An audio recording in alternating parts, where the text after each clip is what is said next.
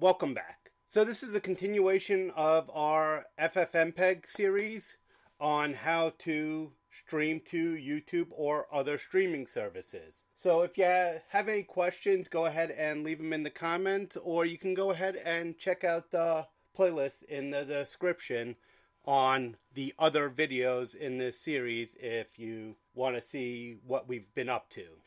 So in this series, we're going to take a look at different video input devices. Let's take a look at the script I've written.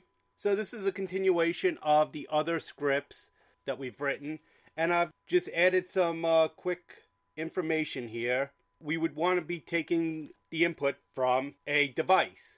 So I've been playing around with different devices. I have the built-in webcam for this laptop, but we're not going to be worrying about that one. I do have a USB webcam and an RCA input device that I have connected to a clone Nintendo Classic type thing. And I also have a USB microscope. I do have a HDMI capture device, but I have that connected to my terrestrial digital television setup, and wiring it to this laptop would be problematic, and you get the concept. It all basically will work very similar.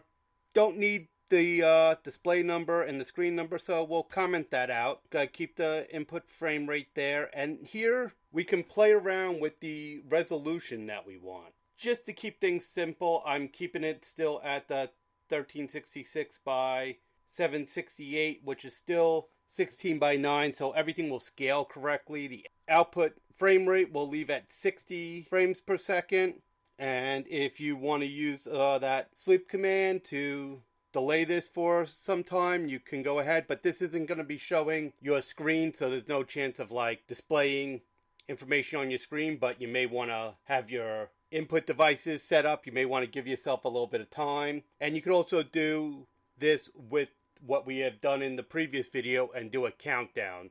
So if you haven't seen that, again, take a look in the comments for that, or just go to the channel page and check that out. Over here we use the V input device variable, which you can see up there we were going through, and we'll get back to that in just a moment. We're using the plug HW1 audio for this, and which is just a cheapy USB microphone that I have connected, and doesn't sound that great, but it's good for demonstration purposes. Format for the output video, we're leaving at as FLV. We can change the, you can add the codec to do H.264 if you want. And this is the audio filter that I'm using, and it would have to be different if you use the multiple sequential inputs that we used before, because you need to do the mapping, so you need to use the filter complex. And normally you would send it to the live stream, but I'm not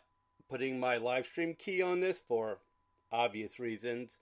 So that would be the URL that you would use. If you had a local host, which I've done before, you can do that. But for this, I am just throwing it into videox.flv just for testing. Back to this V input device. I sort of just glossed over it at the top here, where I had it mapped to video 1, video 2, video 4, video 6. And the odd number ones are video with metadata, and it's used differently, but we're just ignoring them, and I'm just leaving them there as a reference not to use them. I have them mapped, and I was testing with them, but at least now I know, oh, if I use that, it's an error. In a future video, I'll show you how to do this exact same thing, but with a FIFO pipe, and so you can take from different inputs. But how do you know that this one is video 0 and this one is video 2? Let's take a look at that. So if we go ahead and look in the /dev V4L directories, that is not a 1, that is an L. Somewhat difficult to see with this font, and I kept referring it to the V41 when I was recording earlier, and I just want to classify it's V4L, and I believe the L is for Linux. But if you look in that directory, you can see by ID or by path. So let's go take a look in by path, and it shows the USB device and some numbering and the video, and you could take a reference to that, but not very useful, at least to me. So instead of by path, we go by ID. This, again, if you don't know what it is, doesn't give you any helpful information. But you can go through and do some testing and see, oh, which device 0, what is that connected to? Device 6, what is that connected to? And a good way to actually test that is you can use the program VLC or VLC Media Player. And you just click on Media and open Capture Device. And over here, you can see the different capture devices. So if I want to see what is on video 2, I can go ahead and select it and then hit play. And I can see that it's my USB webcam, which I'm completely out of focus, but this is just for demonstration, and that's very bright. Yeah, so just a USB webcam, and we can go back and change the capture device. So let's see what USB, or correction, video 4 is, or yeah, video 4. And we hit play, and there is the RCA device. So that's where I know which one is the RCA device. And we can go back and also check the audio device. We're using HW1, which is the USB device. HW0 is the built-in 1/8 jack on the laptop. HW2 and HW3 are probably the RCA device, and the webcam probably has their own audio. I haven't. Well, the RCA device definitely does because it has stereo audio coming out of it. And this USB camera, not sure if it has audio. Haven't really played around with it, but that's probably what those are. And you can check the video standard in our VLC, but that's not what this video is about.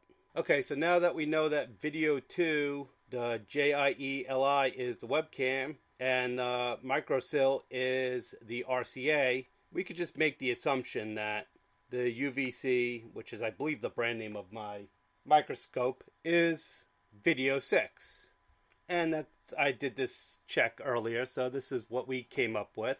Let's do some individual video checks. So let's start off, instead of using video X, I'll do video W for the webcam, and we will do video 2, which is the webcam. We'll uncomment that, go ahead and save it, and we'll go ahead and run bash on the Y4SH.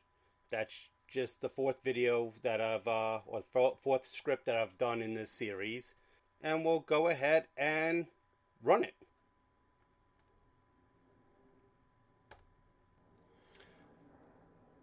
Okay, so yeah, I forgot to put the number sign to comment that out.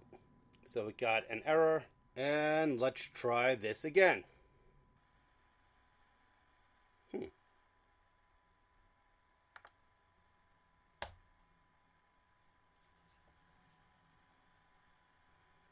Okay, so we had a couple errors there. One is I forgot to comment out that this is the webcam, so I was trying to read that whole item as part of the variable. And the other issue, and I have no idea what I'm recording here, I'm just showing the laptop because I have nothing else worth filming with this webcam. And the other error was I had VLC running, so it was running into a conflict on opening up this device. So again, you have issues with having the same device opened in multiple locations.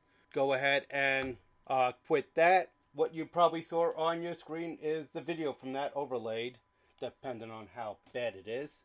And we can go ahead and edit the script again. And instead of going with the webcam, we can go with the RCA device. And I need to remember to put the comment. I think those are the 2 I forgot to comment. We'll go ahead and exit that out and go ahead and run that again. Yep. Oh no, we do not want to overwrite that file. We want to change this to video R. Go ahead and run that. And it's pulling some information from the RCA. And I have no idea where I put the game controller on that. So you'll see just that static screen that I was showing earlier. And we'll go ahead and just quit that. You don't really need to see that screen too much. The downside to this is that you can't, if you're doing it to a static file, you can't see what you're doing. There's other ways to try to split it into different items so you can view one while saving the other. But if you're streaming, you'll see it on your streaming dashboard if you haven't started the stream yet, or on the live stream if you have. Next, we are going to go ahead and take a look at the microscope. You need to remember to comment out the one that you are not using. And you can create a different script. Like instead of using the Y4, you can have, just name your script, stream webcam, stream RCA, stream microscope, stream HDMI, stream X11 desktop, stream, and whatever other device you're using. You can have a VGA input. You can have, again, a static video that you want to input there. So you can name it different things, and you can have these devices run after each other, but you would have to play around with the timing, which we'll cover in a future video. We're going to go ahead with the microscope, and we'll call this Video M, and we will go ahead and start streaming. And again, I'm just running my fingers across the front of it. I don't have anything particular to check with the microscope. I don't even know what the focus is right now. This is something irrelevant to what you need to see. So we're going to go ahead and quit that. So those are just some simple ways to add input devices onto your FFmpeg stream. Again, we just made a video file for each of these. But as you can see in the other videos and other ways, you just need to add that URL to your stream. Make sure you have your stream key listed, and you can go ahead and stream any of these devices to YouTube. So this is a continuation of the series. So these are some notes for future videos and the current videos. Earlier on, this is how I had the webcam, HDMI, and RCA set up, but we've changed that around. And these are the scripts that I've used. The X scripts are my live scripts that I've been testing with, and Y are the sanitized scripts that I'm showing on the screen. Again, these are just my simple notes. X1 and Y1 were used just for the proof of concept that I was doing to make sure that the basis of this would work. Y2 video was with the X11, and that video has been published. Y3 is with the countdown video, and that one is published, and by the time you watch this, the video will be out. So technically that's scheduled, not published, but whatever. Y4 is what you're looking at here. The input devices, it's gone from the scripts have been started to it's been recorded. And I have a note to ask about live streams. So the culmination of all these is to make a live stream. When should I do that? So go ahead and leave that in comments. So leave the times that would be best, the days of the week that'd be best. And with the times, if you can, include the time zone, because I do see that I do have international viewers, and we can go ahead and I can get some input. So in the next video over here, I'm going to be showing you very similar to this, but using the FIFO pipe to get the information from FFmpeg and actually go from FFmpeg into FFmpeg to do multiple items. And then at that point, I should have a schedule of when the live stream is based on any input that you guys provide. So again, please give me any comments below on how you want this to go.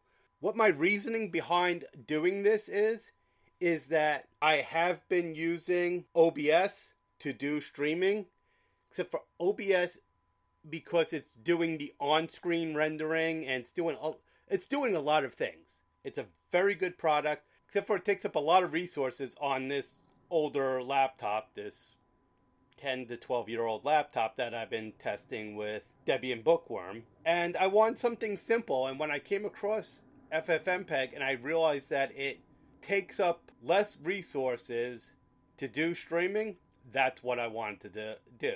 Culmination of this is to get something that's usable. Right now I have a series of scripts and it's kind of clunky. So what would make this useful? Let me know. Let me know, okay, this is complicated or this is perfectly fine and it's helpful. Let me know. But if it's complicated and you want me to make it simpler, we can work with that. And also, this has all been done on a Linux laptop. If you want this done on a Mac or Windows, let me know which operating system you're using and I can make a video that addresses that. Again, thank you for watching this video. Go ahead and watch any of the other videos if you have any other questions on what I've done in the past in this series. If you want to get the latest info, go ahead and subscribe. Check out the channel page and have a great day.